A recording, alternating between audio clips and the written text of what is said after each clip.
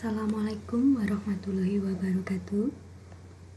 Pada kesempatan ini, saya akan melaporkan pemanfaatan Edmodo pada pembelajaran yang sudah saya laksanakan. Sebelumnya saya perkenalkan diri, saya Sri Pusporini dari SMA Negeri 1 Blokulon. Pada pelatihan digital, saya tergabung dalam kelompok 5.5.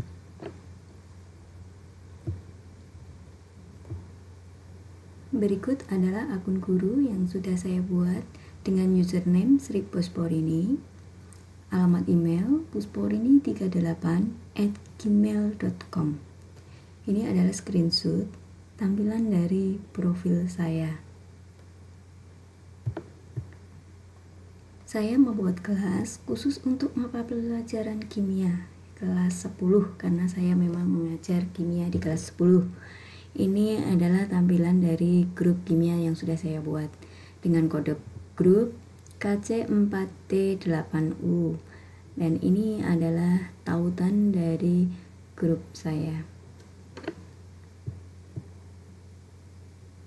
Grup ini memiliki 135 anggota pada saat screenshot ini kami ambil. Ini ada beberapa anggotanya. Kemudian ini adalah foto, proses pembuatan akun oleh siswa. Ini adalah salah satu contoh, salah satu sampel siswa maju menggunakan laptop saya untuk mendaftar di Edmodo. Yang kemudian yang bawah ini adalah tampilan di mana siswa menggunakan HP dan gadget milik mereka untuk mendaftar di Edmodo. Untuk lebih jelasnya, ini adalah tampilan dari anggota kimia kelas 10. Ini kelas kimia saya, ini kodenya, kemudian ini adalah anggota-anggotanya. Beberapa siswa sudah bisa mengganti foto profil, namun beberapa siswa belum bisa mengganti foto profilnya. Ini adalah anggota dari grup kelas 10. Selanjutnya adalah bahan ajar yang ada di perpustakaan atau library. Ini beberapa sudah saya buat dalam folder. Ada folder model atom, tugas saya, kuis, dan kemudian di sini folder ini berisi untuk model atom adalah tentang materi dan perkembangan model atom. Nah, untuk lebih jelasnya, ini tampilan library saya. Ada model atom, ini tadi bisa dilihat isinya adalah ada 2 materi. Untuk tugas atau ini pekerjaan yang saya berikan ada 2 jenis, melengkapi lembar kerja dan remedi. Kemudian untuk kuis, ini saya sudah membuat beberapa kuis yang kita berikan kepada siswa. Selanjutnya adalah kuis tadi kita buat sudah ada yang 5 tipe soal, meliputi 1 pilihan ganda. Di sini ada 5 pilihan. Kemudian yang kedua adalah benar atau salah. Siswa memilih benar atau salah untuk sebuah pernyataan. Kemudian adalah jawaban singkat. Yang keempat, contohnya adalah melengkapi jawaban. Yang kelima adalah menjodohkan atau mencocokkan jawaban. Selanjutnya bisa dilihat aktivitas siswa di grup yang meliputi komentar, pengerjaan tugas, dan pengerjaan kuis. Alamat tugas, tautannya kita berikan di sini. Alamat kuisnya juga, alamat posting catatan, kemudian alamat diskusi. Ini adalah contoh screenshot dari tugas yang saya berikan kepada siswa. Sudah dikerjakan 7 orang. Kemudian ini adalah lembar nilai atau daftar nilai siswa. Contoh selanjutnya ini adalah posting catatan di mana siswa ada satu siswa yang menanyakan sesuatu. Kemudian ini adalah posting tugas dari siswa. Kemudian ada kuis yang sudah saya berikan dengan 5 pertanyaan tadi, dan ini adalah nilai dari siswa yang sudah mengerjakan. Untuk lebih jelasnya, ini kita tampilkan posting dari grup kimia kelas 10.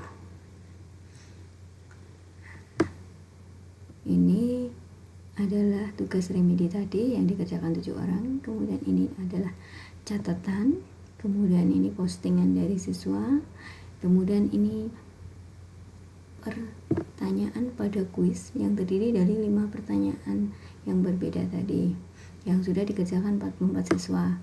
Kemudian ini catatan lagi perkembangan model atom. Ini ada kuis yang terdiri dari 2 pertanyaan. Kemudian melengkapi lembar kerja baru dikerjakan 1 siswa. Ini tugas 1. Seperti ini tampilan sederhana dari Edmodo yang sudah saya buat selama pelatihan. Kemudian kesan memanfaatkan Edmodo di kelas. Saya mengajar di kelas 10 untuk mata pelajaran kimia.